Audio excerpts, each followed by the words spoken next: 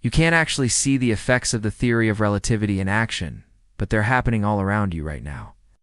From the GPS in your phone to the very structure of space-time itself, the theory of relativity is one of the most important scientific theories ever developed, and it's also one of the most misunderstood.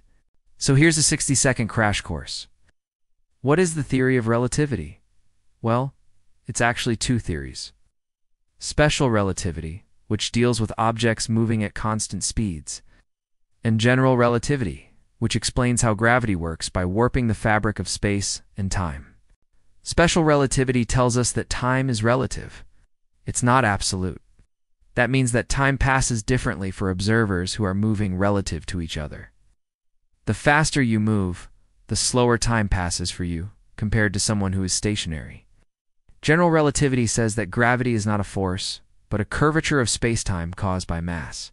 This means that the effects of gravity are actually just the effects of space-time warping around massive objects.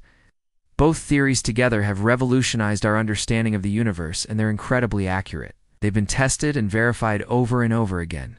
But they're also really weird. They go against our everyday experiences, and they challenge our intuition about how the world works.